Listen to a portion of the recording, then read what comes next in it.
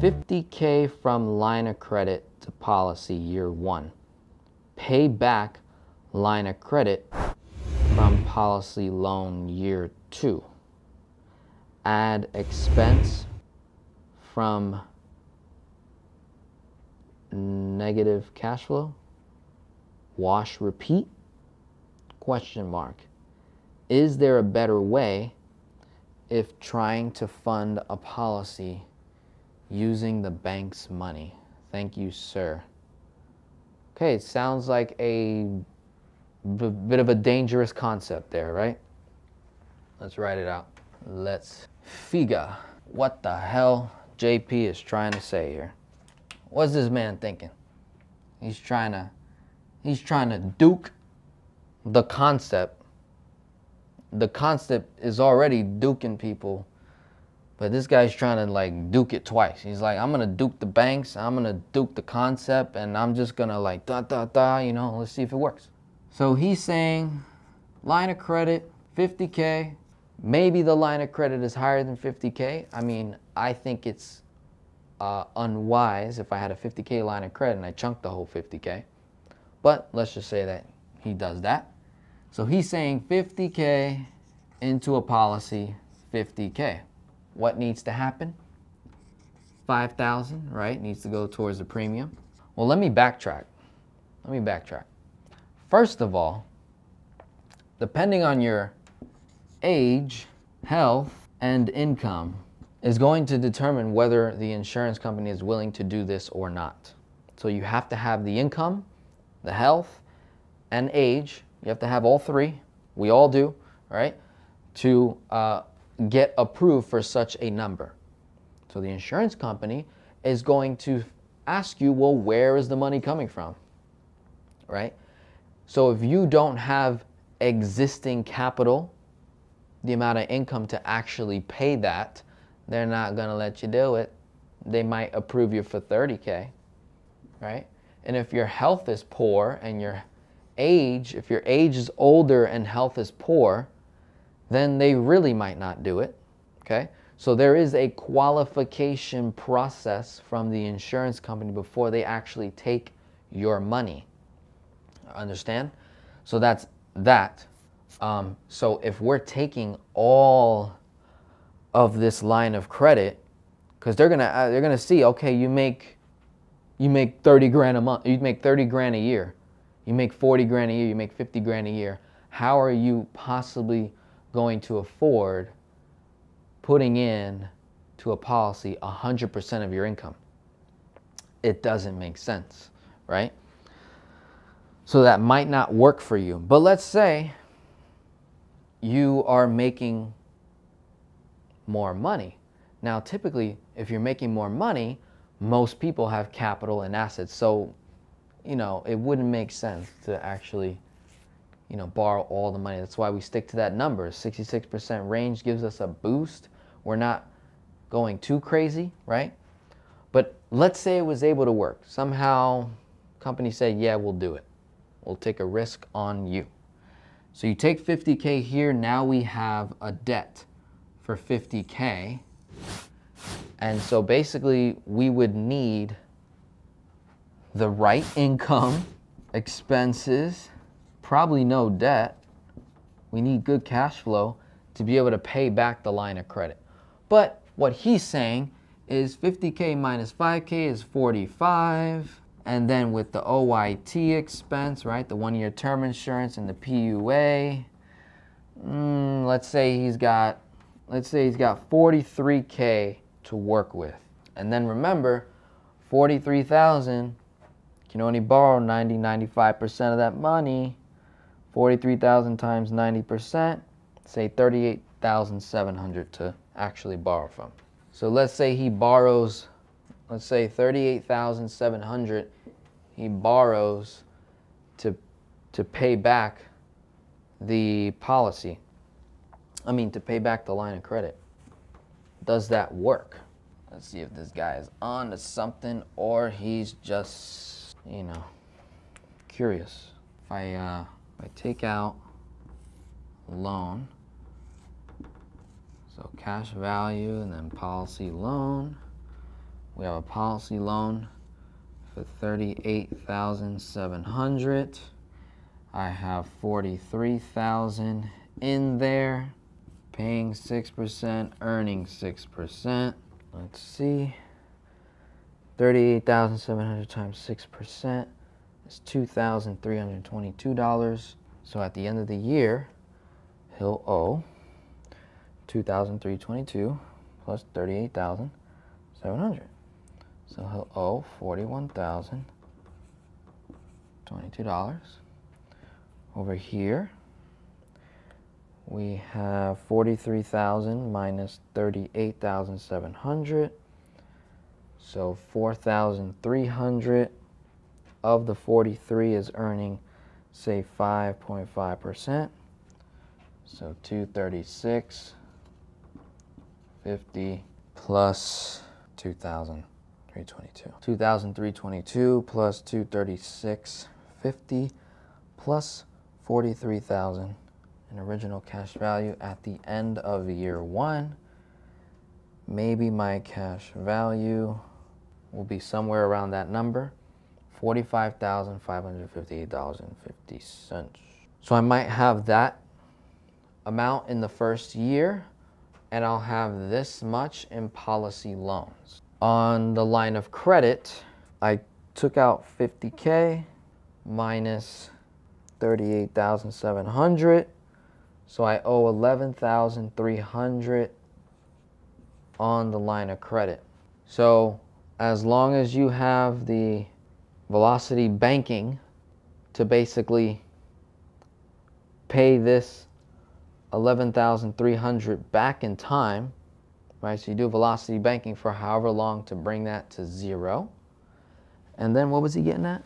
And then he said okay, so he said $50K from the line of credit to policy year one, pay back line of credit from policy loan in the, well, you should have said year one, right? So you put it in and then immediately borrow to pay it back. So that's the first year.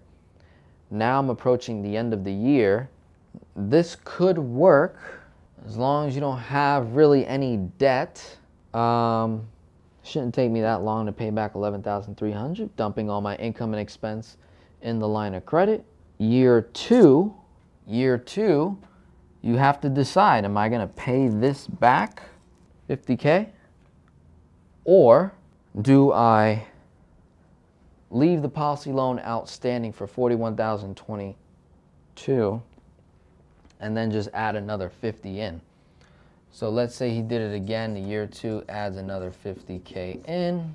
Could that make sense? Let's say in the second year, his cost of insurance would go down a little bit.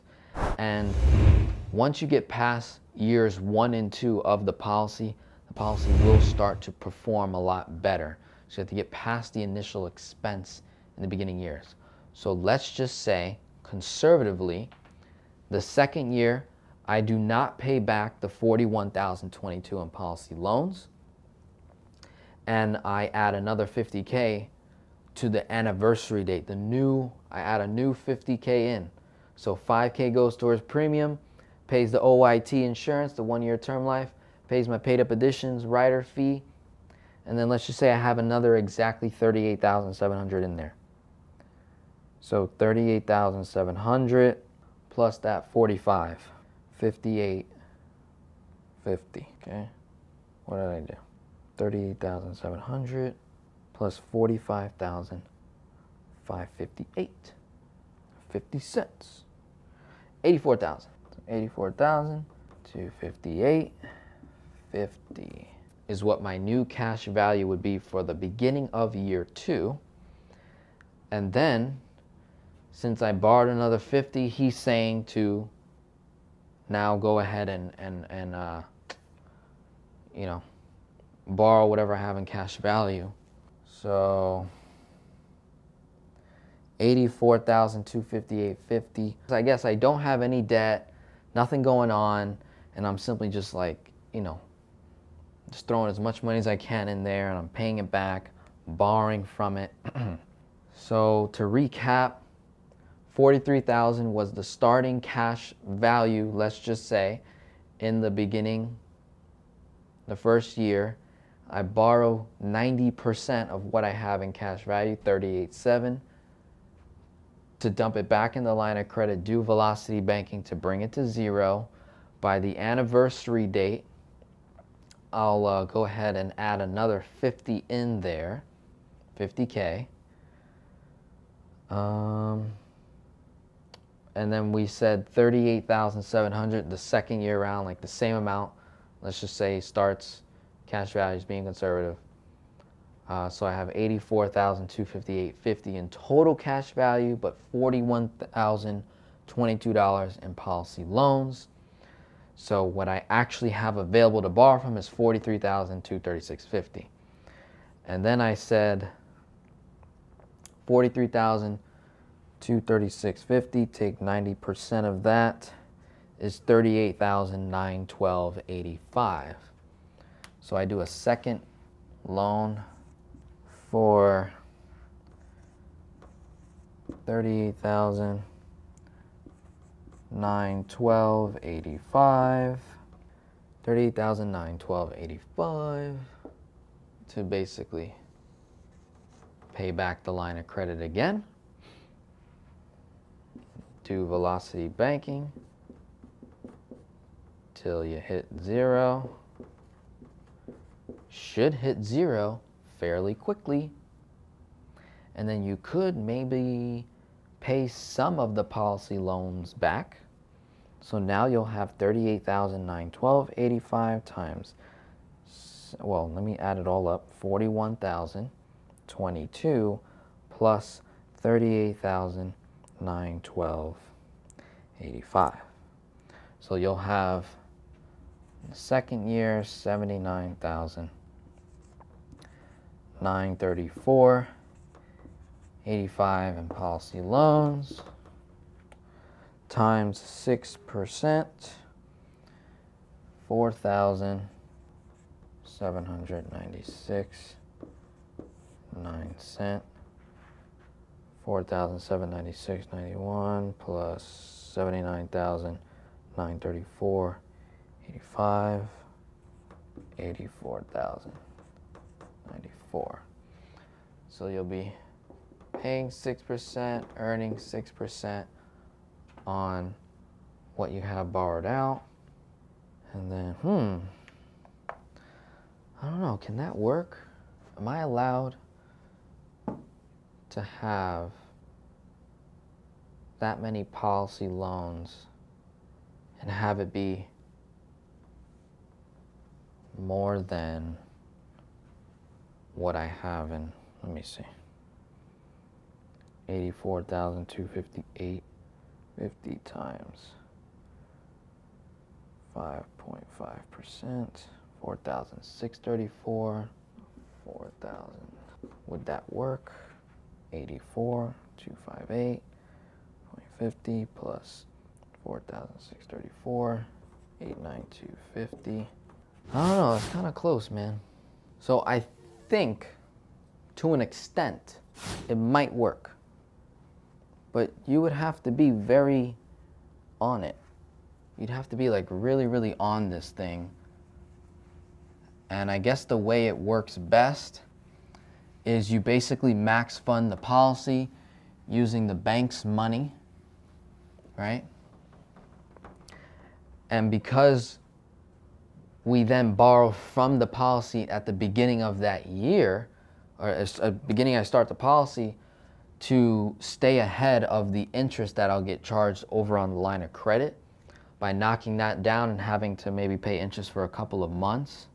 So that interest plus the interest that I'm getting charged versus what I'm earning, it could potentially work, but you know, it's like skating on thin ice. You know, what if, I don't know, you lose your job or you have an emergency?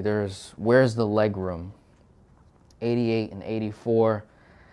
Yes, this number will always be less than that number because whatever you're getting charged in interest, even with the compounding effect, you have to understand that your money is also compounding on all of the money that you initially put in there. So you would stay ahead you'll start breaking off eventually. You'll start, you know, it'll get higher and higher, the separation from year to year.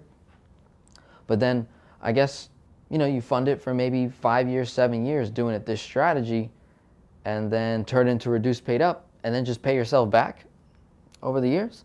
And then you have a big fat line of credit to work with. So, you know, it could work in a perfect world where there's no issues, you stay healthy, nothing's wrong with you, no emergency, no kids, no family, no, you know what I mean? Like maybe this would work great for single people, but I don't see it working so well for majority of people.